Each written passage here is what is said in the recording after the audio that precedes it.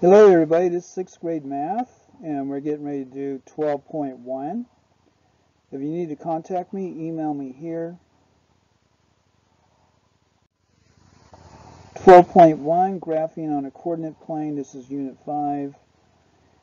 And here's our standard here. Find and position pairs of integers and other rational numbers on a coordinate plane. Here is our classwork points, and then we have 2 points here of note-taking here. Here is the bell work for this lesson here. Teachers, give your students about 3-4 minutes to do this, and then wait, and then go through and provide the solutions here for your students. Homeschoolers do the same thing here. Warm up. Classwork sheet number 1, page 1, and we usually start out with a reading exercise here. Reading startup, visualize vocabulary, variable, constant, coefficient, and then use the check words here to complete the graphic over here. Parts of an algebraic expression, 14 plus 3x. Here's an algebraic expression.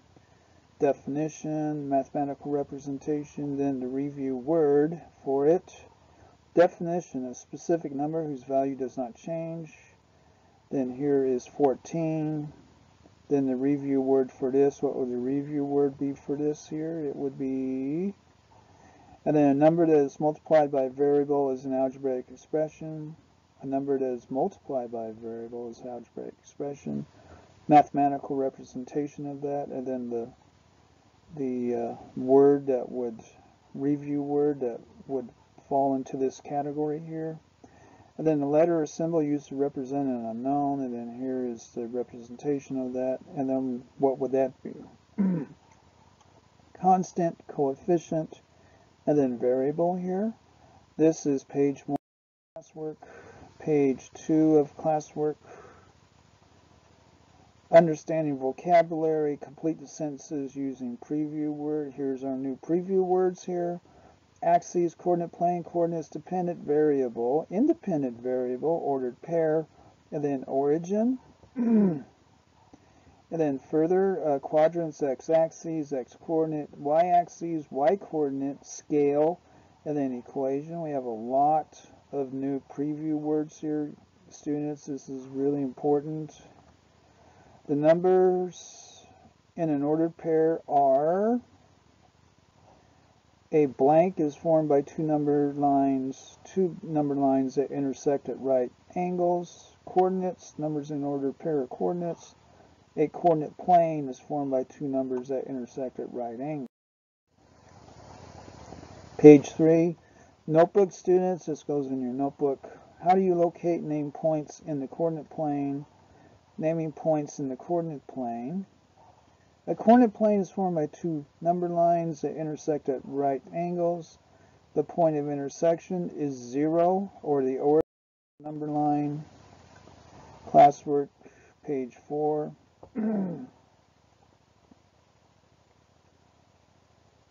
Naming points in the coordinate plane.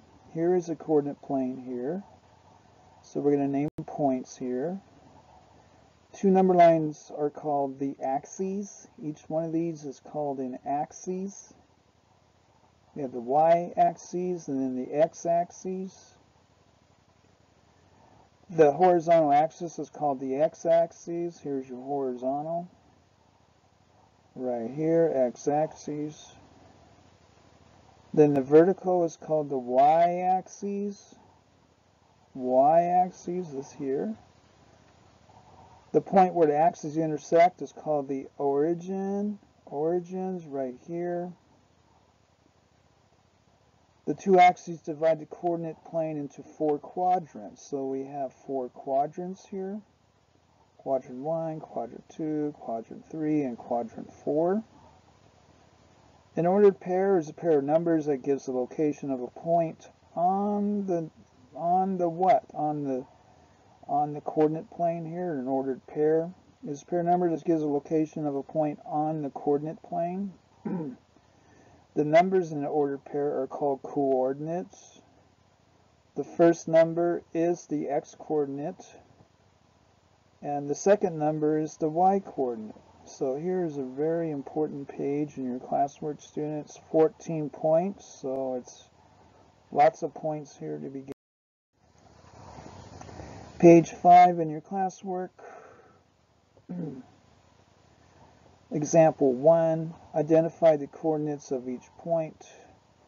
So we have point A, which is right here. What would be the coordinates of that? Point A is 1 unit to the left and 5 units down. So it'll be 1 unit to the left, 5 units down.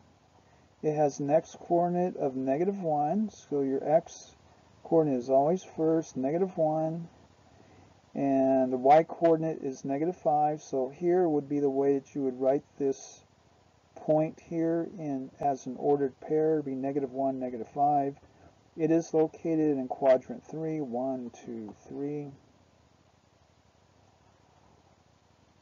Here is A right here. So we have 5 units down. And then B. What about B? Point B is 2 units to the right.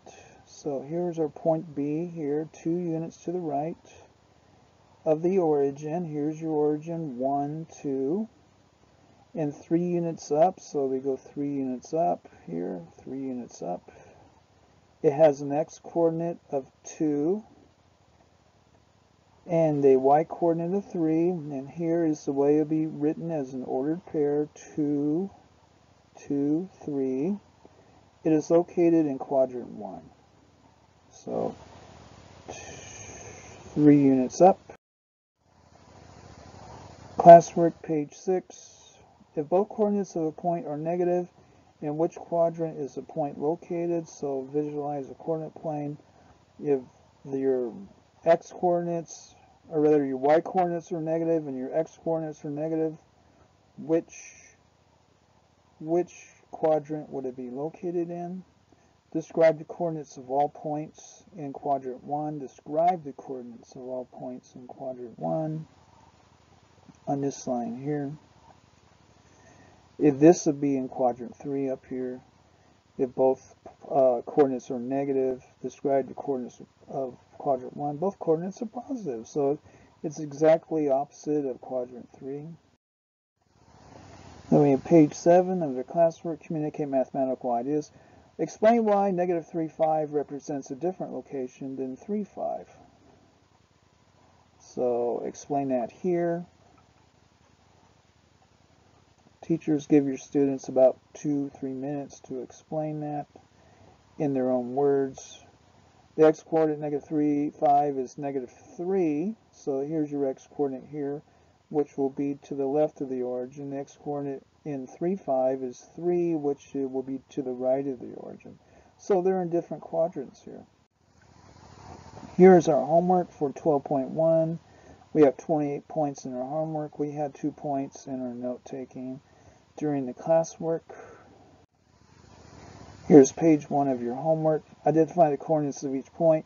Name the quadrant where each point is located. So we got G, E, G, E, and then F and H. And then page 2 of our homework. Identify the coordinates of each point. Name the coordinate plane. Name the quadrant. Name the quadrant again. So fill in the blanks here, students, in doing this. Then page 3 of our homework. Same thing here. Identify where your points here. Give it as an ordered pair. Then page 4 in our homework, same thing. Use coordinate plane. Each unit represents 1 kilometer. Write the ordered pairs represent the location of Sam in the theater. And then page 5. Describe Sam's location relative to the theater. Use the coordinate plane here. Each unit represents 1 kilometer. And then page 6. Sam wants to meet his friend Beth at a restaurant before they go to the theater. So we have a theater here. And then you're supposed to plot this. And then page 7 of our homework, we're still with the theater and the restaurant thing going on here. And produce that, students. This is 12.1. Email me here with a specific request. Have a good day.